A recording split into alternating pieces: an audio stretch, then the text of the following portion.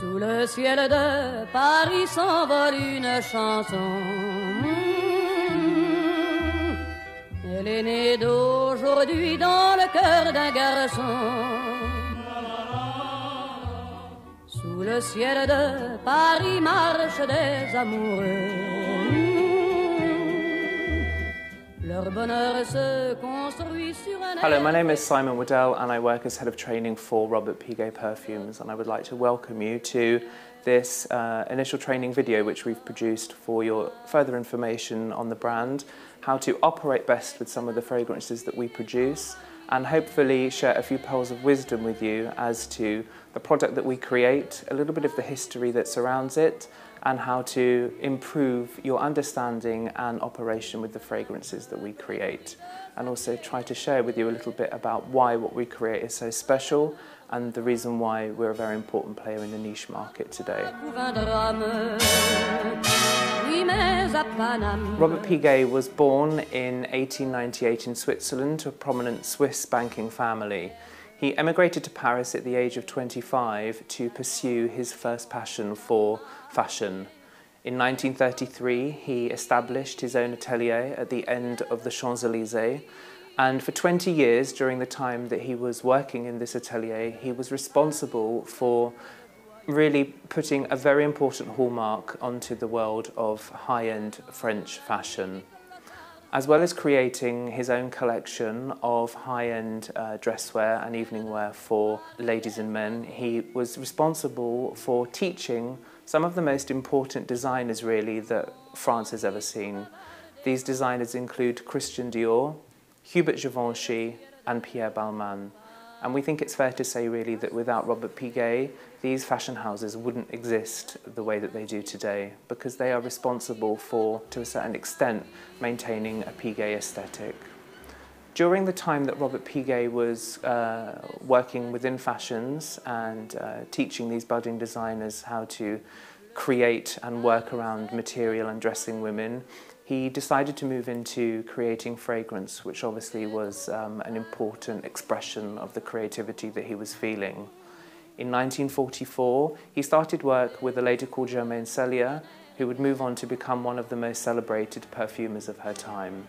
She was a little bit of a punk, really, in the field that she worked in, and the work that she created with Robert Piguet, which starts in 1944 with Bondit, would really be one of the most important turning points in niche perfumery. And it's at 1944 with Bandit where we will begin our journey. Bandit is a fragrance really I like to think of as being light years ahead of its time, considering that it was created over 70 years ago. When you smell Bandit in this current day, you get a fragrance which smells very much like something that contemporary niche fragrance houses are producing.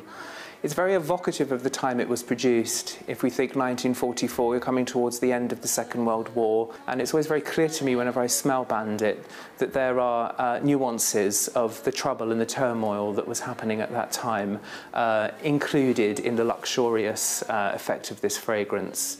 Bandit is a green leather chypre fragrance, which initially, upon first smelling, is quite angular and very striking. This then powders down into a soft, green, woody leather bouquet.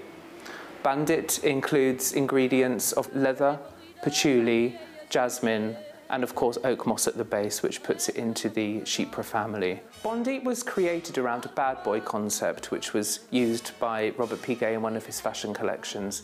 He sent models down a runway who were brandishing swords, wearing villain masks, and waving toy guns in the air. Now, to think of what was happening at the time and the way that fashion was presented, this is something that I've always felt is light years ahead of its time, as this is the way that fashion designers very much work in the present day. And this is what I find is so exciting about this fragrance, is that we open the collection with something that is very appropriate to modern fragrance tastes and sensibilities. It's a fragrance with a slightly punk ethic, and really Germaine Cellier, the perfume that created it, she poured an awful lot of raw ingredients into her perfumes, far more than anything that was going on at that time. And that's what the Piguet fragrances are known for today. They're very deep, they're very atmospheric, and they're very panoramic, and they fill the spaces that they encounter. And this establishes what we now know as the Piguet DNA. all of the fragrances that are in the collection are really a continuation of the mindset of Bandit. And it's a fragrance that we're very proud of because it's a game changer. Moving on to 1947 and the fragrance Fracas, which was created by Germaine Cellier and Robert Piguet.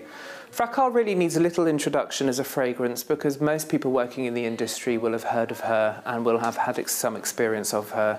She is the white floral tuberose fragrance which set the groundwork for most other white floral fragrances to follow. We're very proud about Fracas' ability to click refresh on her personality. She's a fragrance that, although created nearly 70 years ago, is continually appropriate. She's continually appearing in glossy magazines and periodicals around the world, and she's continually discovered by very high-end and influential and highly stylish people. Fracas, as mentioned before, is a lush, creamy, tuberose floral fragrance. Really, she's the queen of all the tuberoses.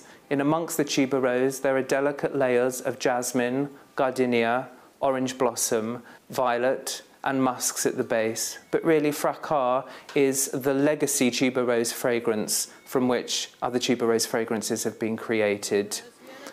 Fracas, meaning trouble, is a fragrance which really is an opera in a bottle. Anybody that you encounter wearing Fracas, you're certainly going to know about it. And she's a 5-star expression of what a white floral fragrance could be. Fracas is a legend and something of which we're very, very proud. She's always in fashion, always appropriate, and Fracas is a fragrance which women continue to discover as their signature fragrance and spend the rest of their life wearing. Fracas is the true essence of a legendary fragrance creation. Visa is a 1947 fragrance created by Germaine Cellier and Robert Piguet. She was reorchestrated in 2007 by Aurélien Guichard, and really it's this reorchestration of Visa which has put the Robert Piguet fragrance brand into the mindset of the modern fragrance consumer as being a brand to really contend with. Visa is something we're very proud of because she carries such a broad appeal. She's currently being adored by men and women of all nationalities and all ages. She is a gourmand oriental fragrance with notes of white peach, white pear, ylang ylang, sandalwood, patchouli and a popanax with a touch of vanilla at the base. She's like a nectar on the skin in that once you've encountered her, you just feel like you want to nuzzle up and smell her more and more. She has a wonderful sillage which is suitable for daytime wear, and also in the evening time she's very suitable to slightly more glamorous occasions. But really Visa is a fragrance that can be presented to customers of all ages and all nationalities, and the chances are I can pretty much guarantee that they're going to fall in love with Visa the way that we have done ourselves. Moving on to Bagari, which is a fragrance that was created by Francis Baron working with Robert Piguet in 1950 and reorchestrated for us once again by Aurélien Guichard in 2006. Bagari is a fragrance for a woman that is a dreamer. It's a very romantic fragrance, and it is a floral aldehyde, very reminiscent of the 1950s period in Paris when it was created. An aldehydic fragrance is a fragrance which has had certain chemicals added into the composition to give the fragrance an element of lift and sparkle. Indeed, when you smell Bagari, you really get this sense of French quality and a sunlit moment when possibly the cocktail hour is around the corner and the woman is wearing her favourite dress and really wants to make a romantic encounter. It's a fragrance which is very charming, very spirited. It has that element of sparkle with just a little touch of warmth at the base thanks to the amber. And once again, it's very reminiscent of the golden era of perfume that it was created in, of course, the world's capital city of fragrance, Paris. Calypso from 1950 is a lush floral chypre which was inspired by Greek mythology. The fragrance is very lively and dynamic. It's a passionate fragrance which is really uplifting on the skin. Calypso is a fragrance which contains some of the most expensive raw ingredients known to the perfumer's palate. These include Bulgarian rose and orris butter, and it's these ingredients at the heart of Calypso which we feel really give it its appeal. It has ambroxan and suede at the base, which gives it that lovely soft lingering quality which so many of the Piguet fragrances are known for having. But there's definitely a lively and dynamic edge at the top of Calypso thanks to the mandarin and other floral inclusions. So Calypso is a fragrance that's dynamic, it's a fragrance that's sparkling, very spirited. It's the perfect fragrance to take away on a holiday because it's warm in its character, and it's a fragrance that really is a means of escape for the wearer. Moving on to Cravache, which was originally created in 1963 and once again reorchestrated for us by Aurélien Guichard.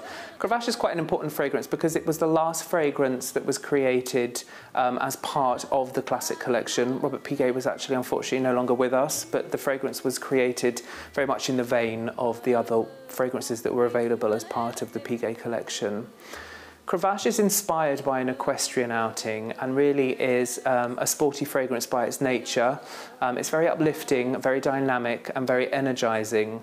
It's very crisp and very clarifying on the skin, and it's the perfect fragrance to wear for a day that's going to be spent widely outdoors. It is a homage to classic Italian style colognes of the time, which have come back round to being, of course, very in vogue at the moment.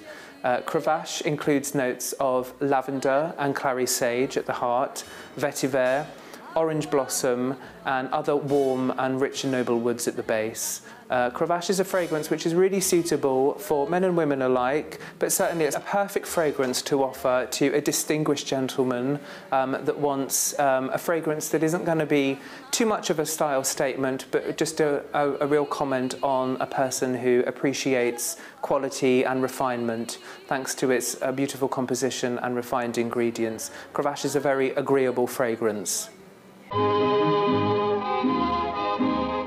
The next collection of fragrances we will look at will be 6 fragrances created in 2012 by Aurélien Guichard. What's important about these fragrances is that they were the first products created since the last fragrances of the 1960s under the name of the Robert Piguet banner. The first fragrance which was created and launched was Bois Noir, which is a sensual woody elixir with nuances of sandalwood, cedarwood, gaiac wood, a popanax and some leather facets at the base.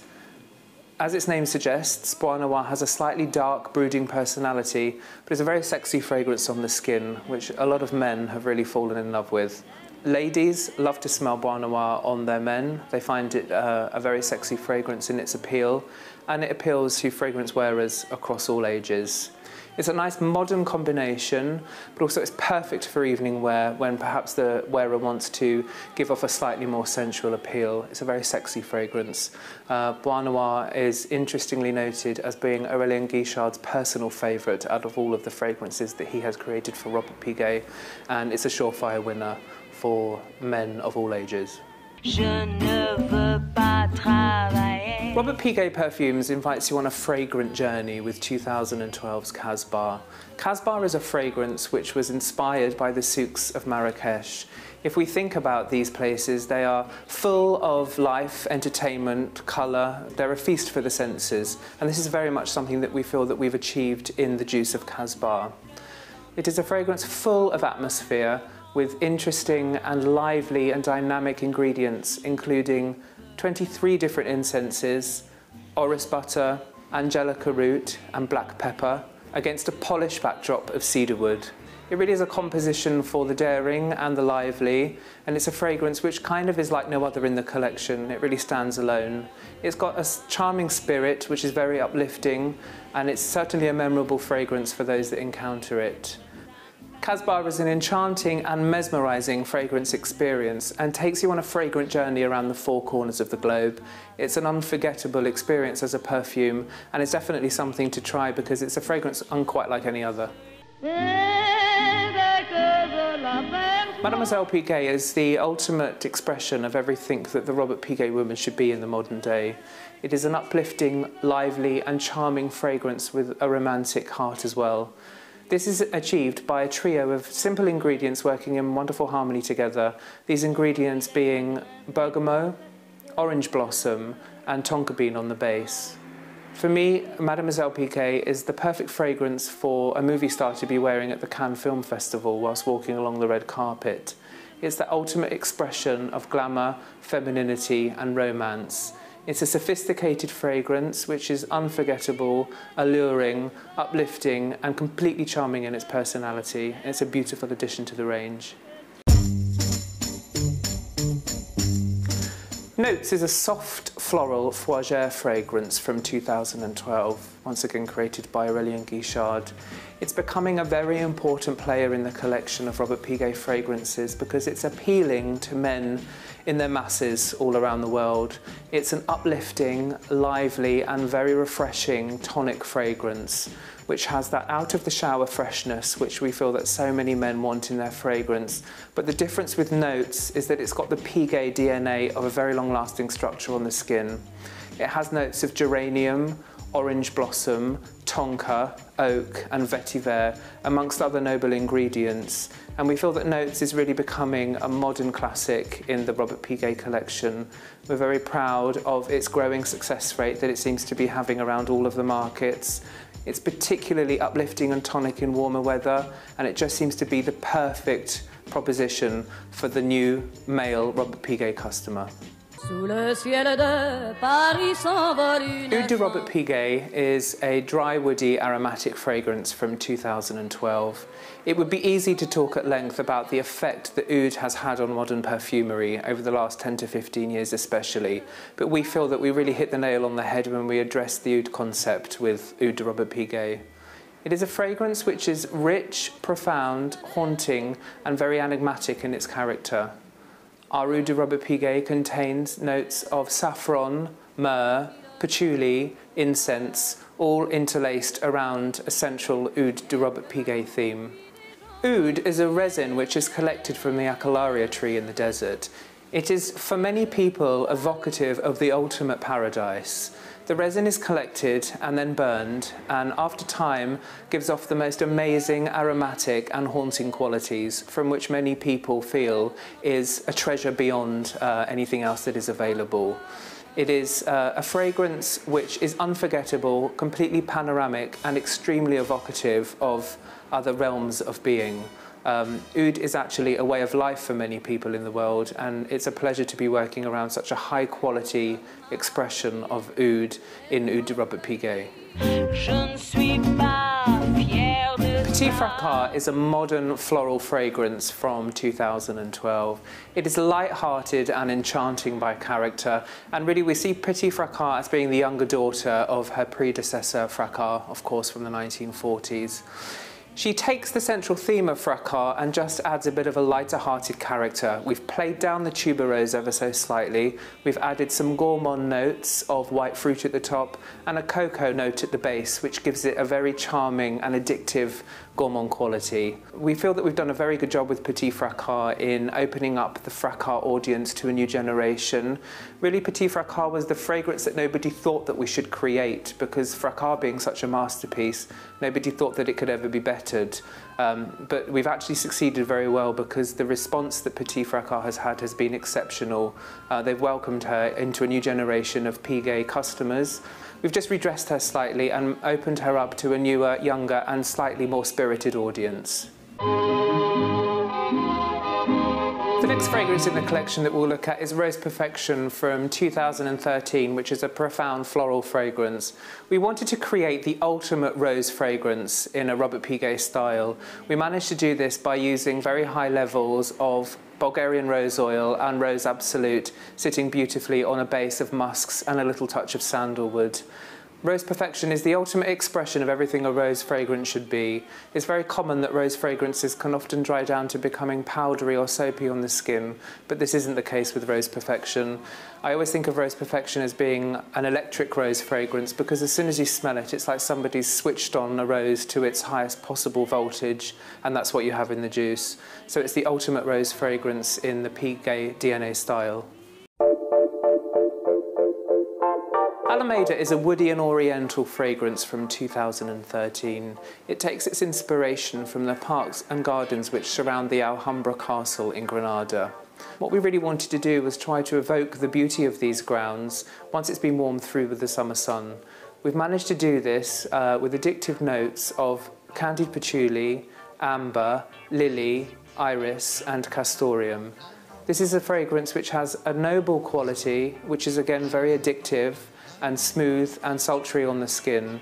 It warms up very well as the skin warms, and it is a beautiful unisex offering from the Piguet collection.